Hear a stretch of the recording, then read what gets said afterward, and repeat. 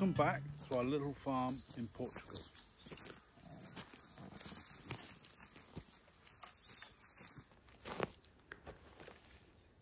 In the spring, we found this little apple tree surrounded by mimosa. Mimosa is a invasive species here in Portugal.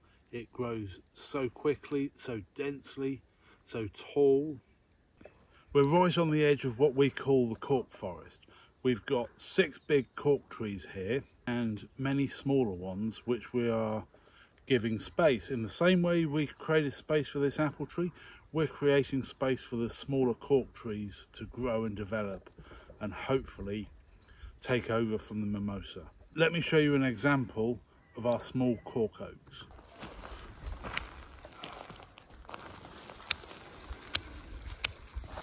You coming to help?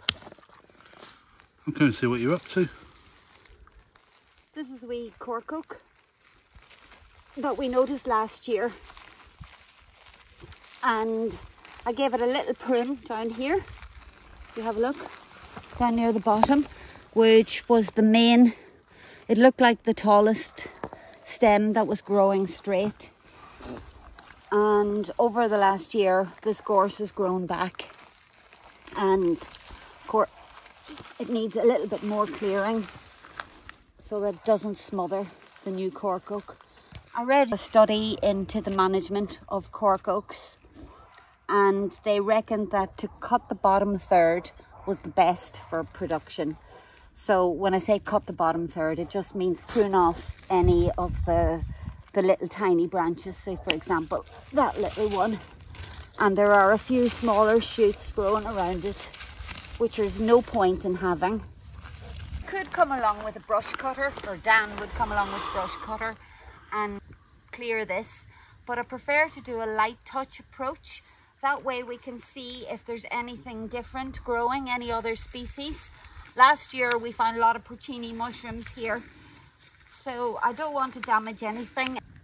This is a dead cork oak, which we're not allowed to cut down. Cork oaks are a protected species in Portugal. You're not allowed to cut them down, dead or alive. You can get permission to take them down, but we've been leaving this one because we think it's quite stately and beautiful. When we came, it was quite a bit bigger, but the dead branches have slowly been falling off. Over here is a prime example of a cork oak we've been clearing around to give it space.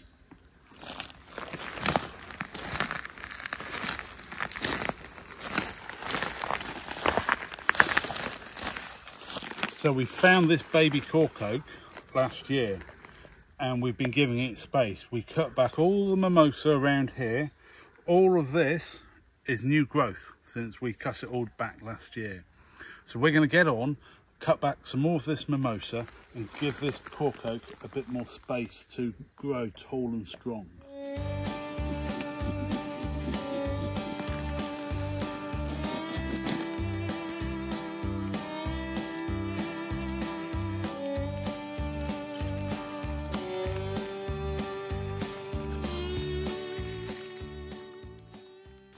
Let's get the bow saw.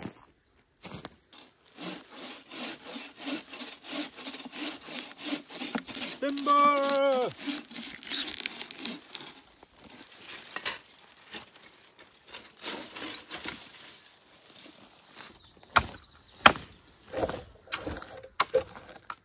I'm just clearing some of the side branches off with the axe. This is a very young madroño, also known as the strawberry fruit bush.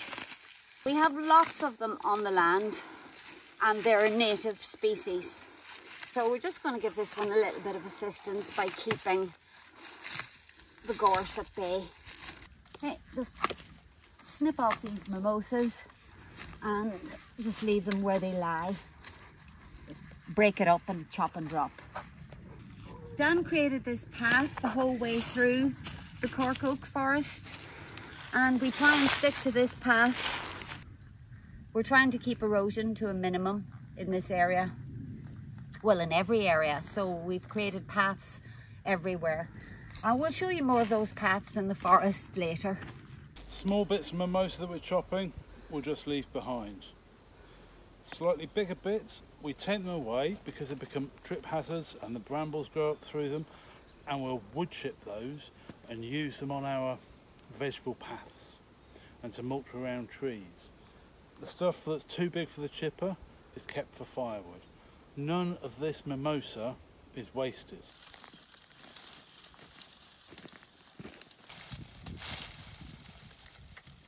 I think this pile is getting a bit big and we need to get the chipper out. That'll be tomorrow's job. This slate post here marks the border, and this is the way in to what we call the mimosa forest. We're going into the mimosa forest and the cork oak forest. And just to get your bearings, this is where we park the truck, and this is the entrance to the barn. Feel free to press pause. I'll leave that here if you'd like to take a closer look at the map.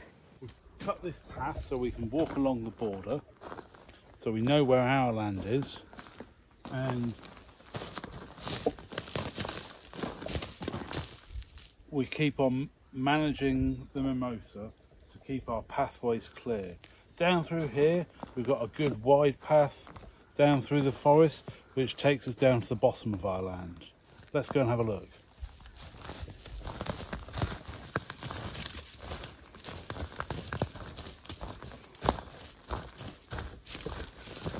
Look at all the mimosa seedlings growing.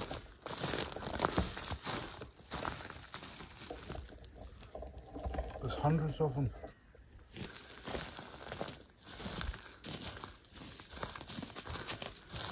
We've got a little oak tree here on the edge of our land, which we've cleared around. We've cleared the mimosa from the bottom of it, and hopefully it'll grow up into a good healthy tree and help stop some of these mimosas growing.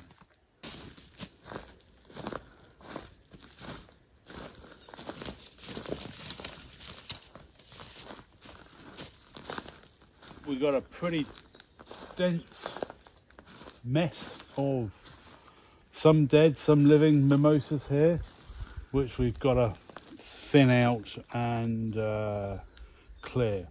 There are native trees in there. There's oak trees, madroño and cork oaks, and we want them to grow up and take over. Yeah, what's all this?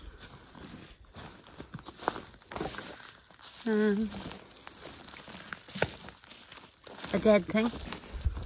Last year we cut this huge swathe here through the forest. We cut away the mimosa so we could actually access through here and we could walk up through here. The mimosa has many uses for firewood, for wood chip. We've also used it to make a fence and the archway for the kiwis to grow on. We're going down to the bottom of our property, and this takes us down into the cork forest.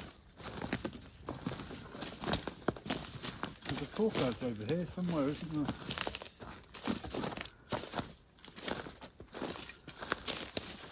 Oh yeah, look there.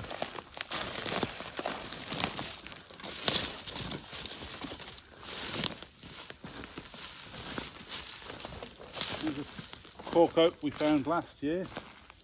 I think it needs a bit more clearing around it. We do have a madroño here that's nice and healthy, but I think this cork oak needs a couple of hours of work to open it up a bit more. Where we cut the mimosa through here, it's a natural path. Down through here we've got a bit of banking on our right, and the path is actually a nice flat space.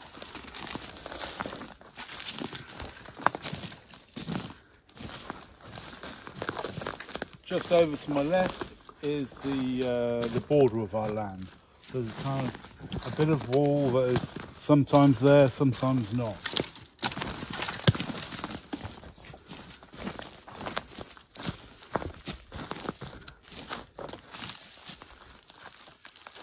This is a pathway up through the middle of the Cork Oak forest that I cleared and made last year. Down here is a pathway down to the bottom of our land.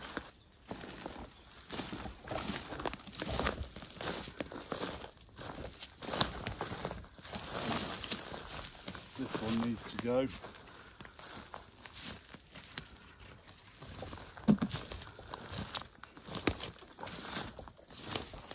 There's another cork oak here, not growing very straight at the moment.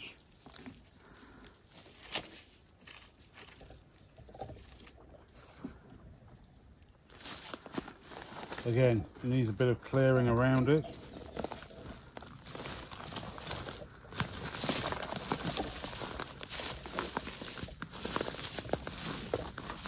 A bit more mimosa here to drag up for the chipper.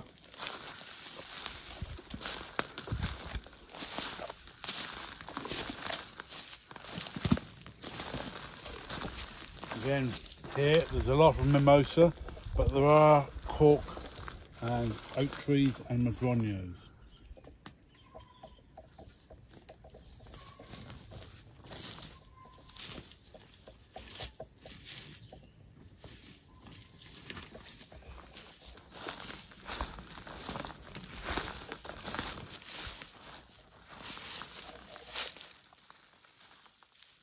This is the route of the path, back up upper level if you like.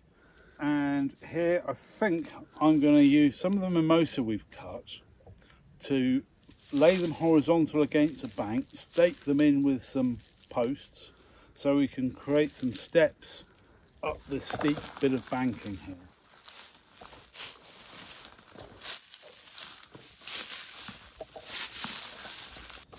Looking up through the cork forest, we can see the big cork oaks which have had their bark, the cork, harvested. We've got the yellow gorse, purple heather. It's absolutely stunning walking through here. One of our plans is to get a motion activated night vision camera down here so we can see what animals are prowling around. We know there's animals, we've seen footprints, scratchings, but we've never seen what they are. Maybe there's lynx, definitely wild boar, or javali as they're called in Portugal. What else could there be? Wolves, bears, lynx, mongoose, deer. We want to see what's down here. What wildlife is there on our land? Right, let's carry on.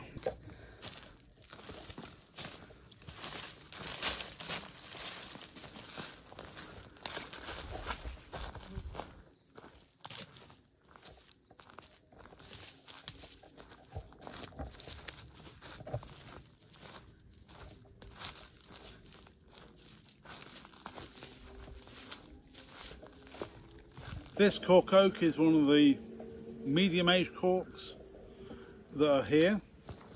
It's never had its bark harvested, the cork harvested. It's a multi-stemmed one. The cork is absolutely beautiful.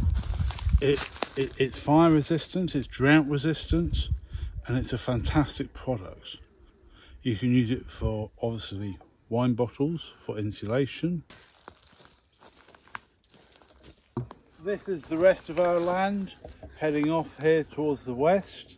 If you'd like to see the rest of it, we could make a video about that. Let us know in the comments. But now we're going back up to the top of the cork forest where we were working earlier to finish off that job. So let's go back up.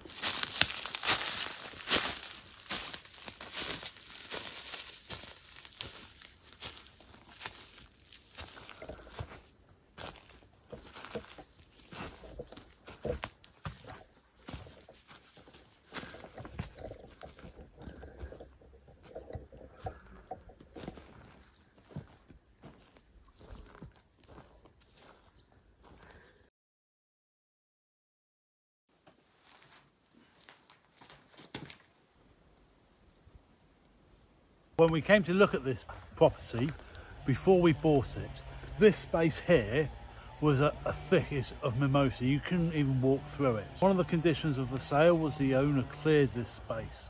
we had a field here of branches and logs. We spent most of last year clearing all that, cutting it up into firewood. Now we have some oaks coming back in, we have a stone pine, we have some other trees growing here. We're going to keep planting trees in this space, keep managing it, and hopefully it will be an extension of the cork oak forest. Right now I've got my brush cutting blade on. I'm going to get rid of all the brambles, the small mimosas, and give all the trees that we want to have here a chance to grow and develop into big proper trees.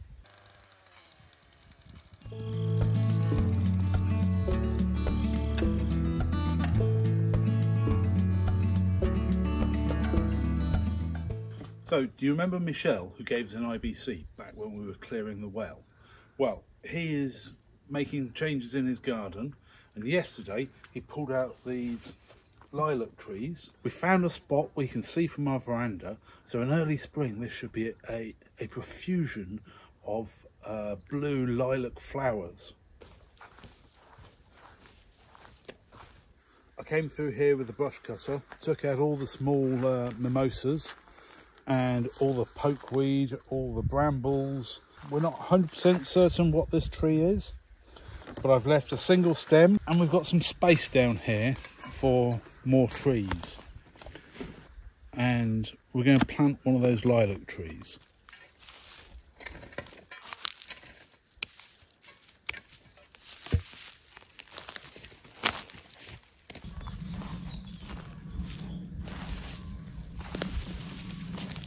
Looks like that. A bit deeper, a bit wider still. A bit wider for that. Only a wee scoopful.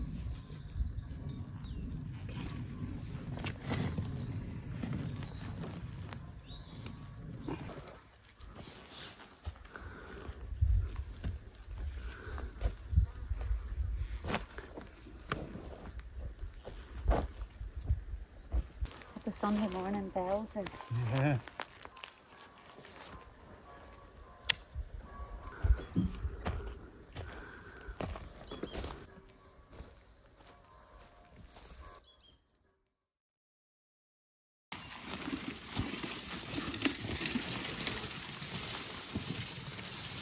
We have to thank everyone who commented on the attic video.